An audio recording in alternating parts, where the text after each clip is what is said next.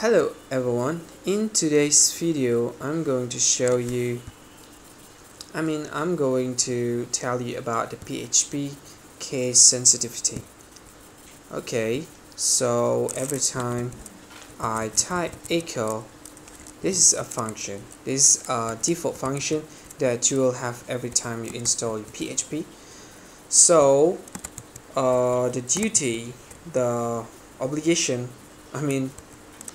what this function do is it will show this word on your browser, and to write this function there are several ways you can write it. This not case sensitive, so you can write echo hello world with all of them in capital, the first one capital, and the rest is small letter hello world. Okay, this is the basic rule of PHP. So let's just reload it, and here we have hello world, hello world, hello world. So there's question now, why the words here hello world, after hello world we have hello.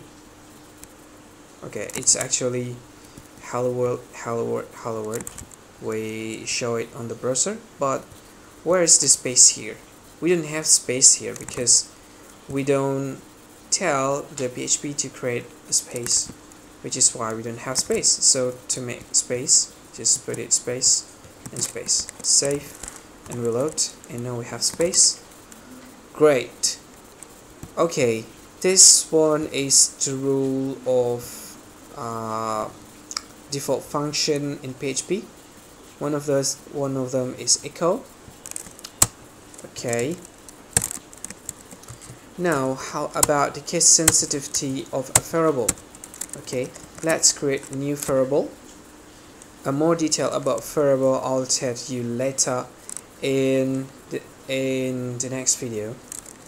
Okay, so let's say we have a new variable named a, and the value of the variable is high.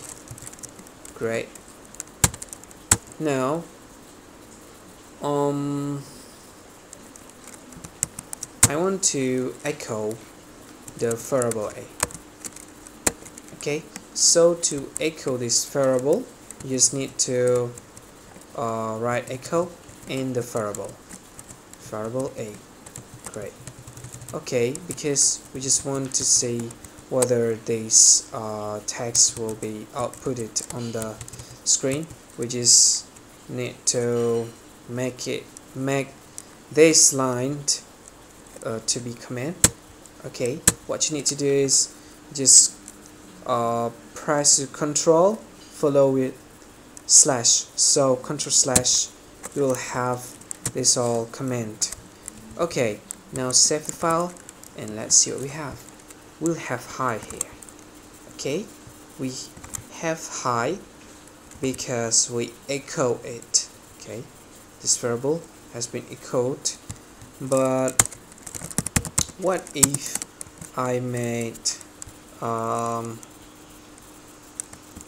a? So this is the same character, only this one is capital. So let's make a comment in here, and we don't comment this because we want to test is variable name case sensitive or not. We want to test that. So let's see, let's reload. Oh, we got a problem here. The system tells us that undefined variable a, so there is no such variable a in this program, which is why this would be it become an error. So in the terms of variable, there's a case sensitivity that we need to follow. So every time you declare variable a with small a, then you need to call it with small a as well.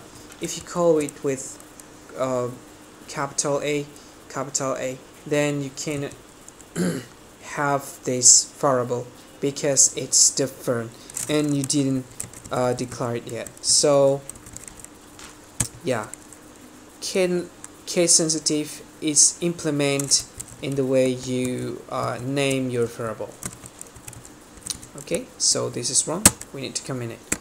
Okay, this is what we have for today. Keep watching videos from my channel. Yeah, if you have any question, please don't hesitate to put it on the comment box. Don't forget to subscribe in this channel, and see you again in the next video. Goodbye.